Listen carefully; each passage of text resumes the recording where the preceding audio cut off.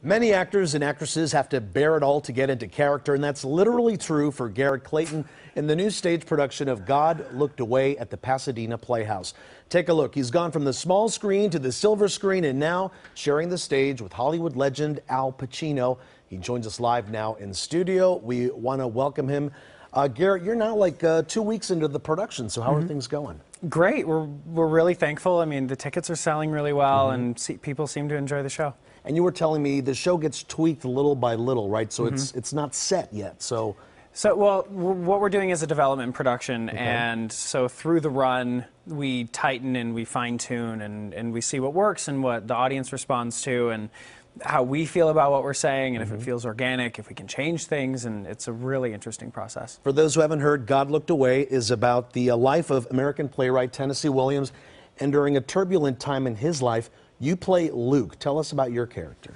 So he's this runaway from Idaho who was kicked out of his house when he was 14, and his mom died and his dad left, and so he kind of goes through this internal struggle until we find him at 19 in the show.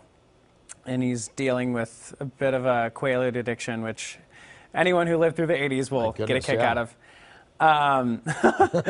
And he's this very self-destructive, kind of lonely spirit who doesn't really understand what love is and never really truly experienced it, I think, except maybe his mother, but she died when he was 14. Now, we saw some stills from the production. We're looking at them right now. You're in your underwear a lot.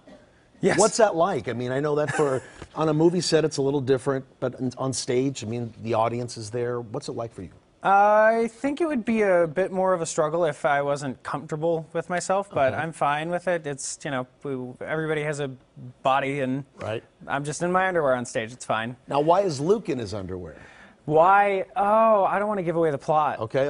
I mean, maybe in the first act a joke happens, or in the second act it's plot driven a lot more, but I'm worried about giving too much away. Well, we don't want to give anything away, and of course the show keeps changing, so that's a good thing. Yeah. How is this different from other things you've done? We just saw you in Hairspray at the end of last year. That was great, and your roles kind of keep changing.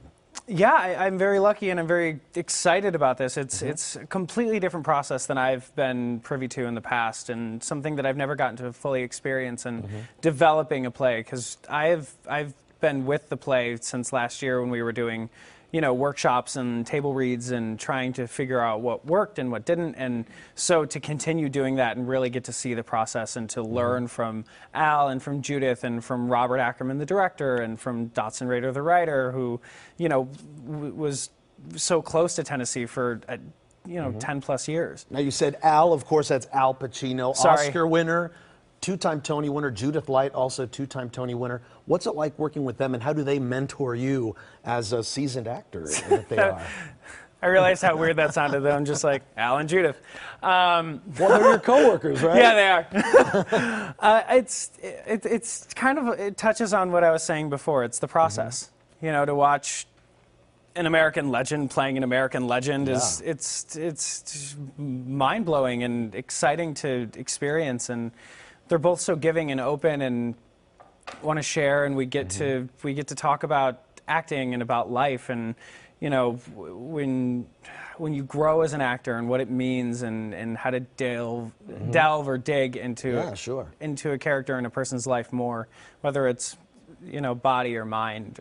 Wow. Well, it has to be a great experience for you. Thank you so much, Garrett, for coming. And of course, God Looked Away is at the Pasadena Playhouse right now through March 19th. Garrett was telling me tickets are selling really well, so definitely head on to our website, KCAL9.com, click Scene on TV, and find out how you can be in the audience. Thanks, Garrett. Thank you.